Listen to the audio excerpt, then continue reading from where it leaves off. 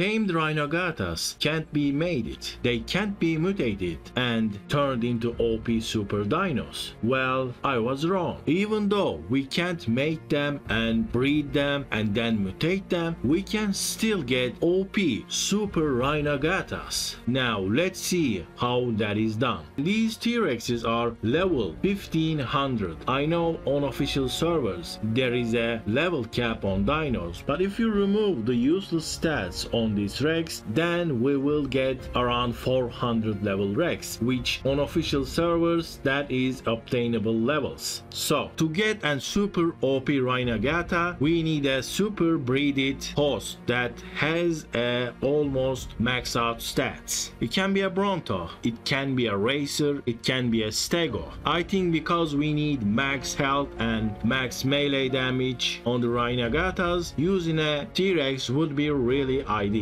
Now this Rhyniognatha has 25 into HP, 29 into melee. Unfortunately, only one of them got impregnated, so I have to spawn another.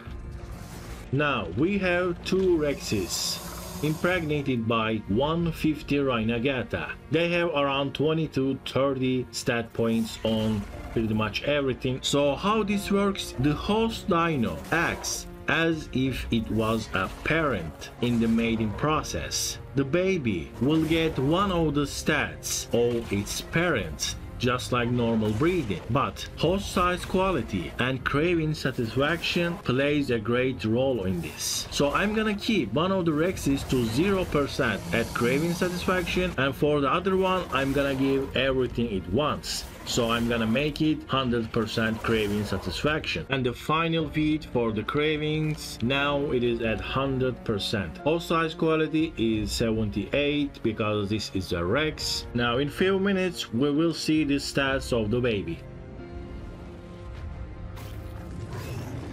Now we have a 700 level Rhyniognatha. Let's see the stats. We got the 25 points from the wild Rhyniognatha, and we got 144 melee. That is not a wild stat. We got this from the super breeded Rex. It was more than 144, but I think that's because of the host quality. If you use a Bronto or Giga or anything that is as large as that, then we will get that stat. Now let's see this one. As you can see, this one doesn't have anything close to 100 because we didn't feed any of its cravings. It is still on some of the stats are stronger than the wild Rhyniognatha. The cravings are playing a huge role in this. And now the Bronto is pregnant and it has host size quality 100%. Now I'm gonna feed all of its cravings and let's see what is gonna come out. By the way, I like to say this one more time.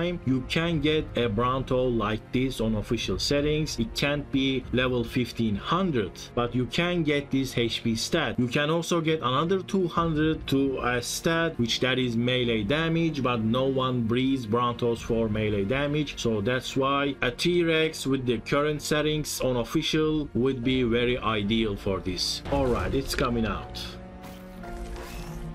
And this one managed to get the melee, weight, and the stamina. The level is at the half, but that is not the mechanic of this creature, it's the mechanic of the game. The babies will always get female side or the stat from the male side, so this is the same. This one got HP from the wild Rhyniognatha, but got the melee stat points of the Bronto. With 100% host quality and 100% craving satisfaction, we got the perfect exact stat points. The Bronto had 219 points into melee and we got exactly that. So if that gets lowered, the original stats also gets lowered as well. It can still get the wild Rhyniognatha stat points. If that happens, you're gonna have to do the process again. This is a level 1 Rhyniognatha with 0 stat points to everything.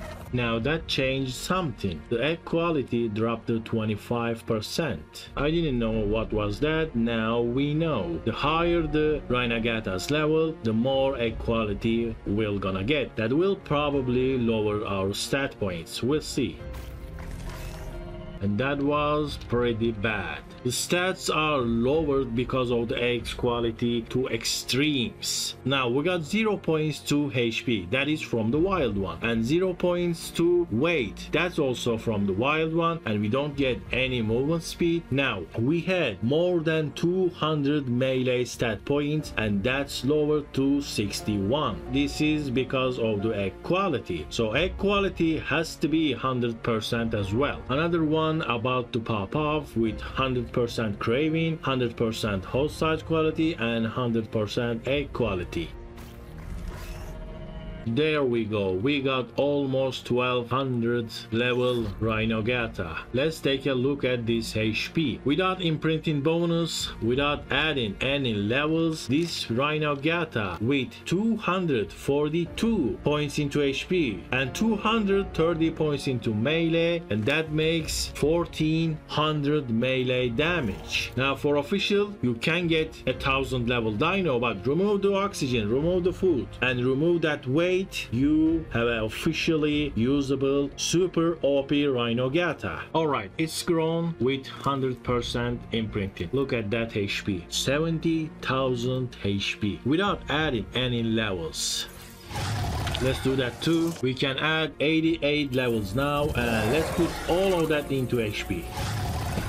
This is unbelievable. 400,000 HP. This is official settings. This is official settings. This can be done with official settings. What is this? Look at that. Now I haven't added any points to melee damage, but let's see how much we're gonna do now. Look at that. I am doing 1000 damage. I did say that this is not a proper soaker, but when you consider you have 400,000 HP, this is a soaker now. This is a great soaker.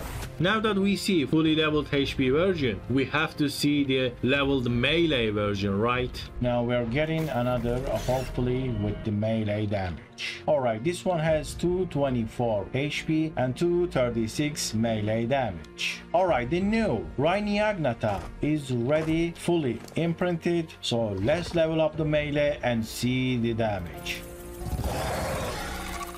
4,500 melee damage. Let me say this again, 4,500. This is not boosted. This is officially obtainable stat points. 236 melee points. Let's do some damage now.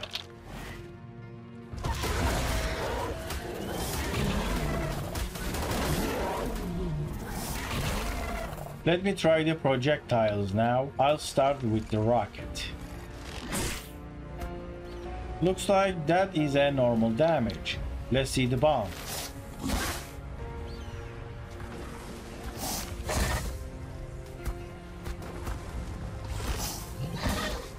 Bomb barely does any damage as well.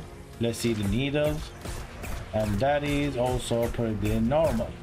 So the melee damage only affects the normal attack properly, and that's just insanely broken. Now this is called the Sky Giga, so let's fight a level 150 wild Giga. I have a capped saddle, but I haven't increased my HP, so it's on level 65,000 HP. Let's kill the Giga. Yes, this can kill the wild Giga quite easily, and we are basically do not take any damage.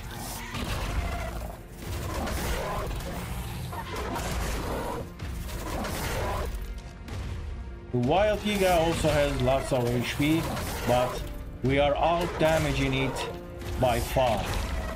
The Giga is about to go down. And this was quite easy, but it was a wild level 150. Let's try something we can see on official settings. And now a Giga with almost capped melee damage. This one has 1800 melee, but on official I think you can reach 2000 melee damage. So I'm just gonna unclaim this and we will have a fight with this one. My Rhyniognatha is at a little bit advantaged because I'll be having the imprint bonus. I also gave this a capped Giga saddle. This should give us a good idea about how powerful the Sky Giga is. Let's fight. I am doing 500 damage because the saddle makes a good difference, and I am taking 1500 damage. But the Giga has 26,000 HP and my Sky Giga has 65,000 HP. Let's activate the resin saddle and decrease that 1000 damage.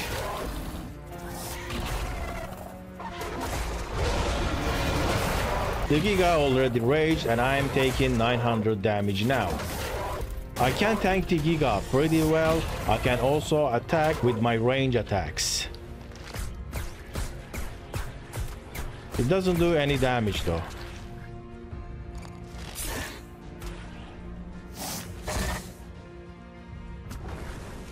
Range attacks doesn't really scale with the melee damage, so we're gonna have to use our melee attack. We can take the damage, also we can just move around the Giga because we can fly. Rhyniognatha can range the Giga pretty well.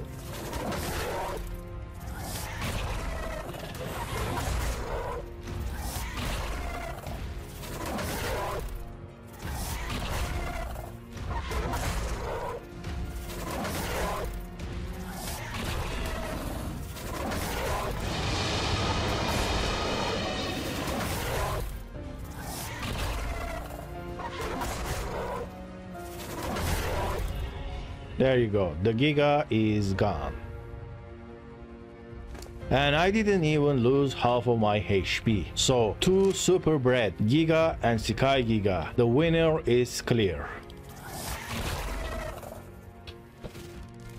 They were right to call this giant bug a Sky Giga because it is far stronger than the Giga. It can carry pretty much everything. It can reach 400,000 HP. It can get thousands of melee damage. And on top of that, we don't have to breed this for months. We don't have to spend at least a year on official servers to get these stats. All you need is a already bred good dino, then you can get something like this easily. Alright, thank you for watching, dear watchers, and see you on the next video.